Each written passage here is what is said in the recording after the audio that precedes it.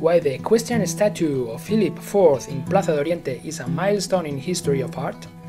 What style was the result of the coexistence between Christian and Arabs?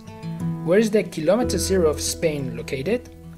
These are some of the questions that will be answered in our Madrid tours.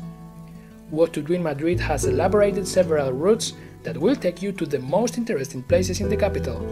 Austrias Madrid gathers the historic buildings built during the Habsburg dynasty, Plaza Mayor, Plaza de la Villa and Plaza de la Paja, among others.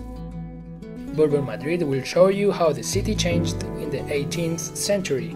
Madrid in the Middle Ages guides you along the most ancient rests of the city.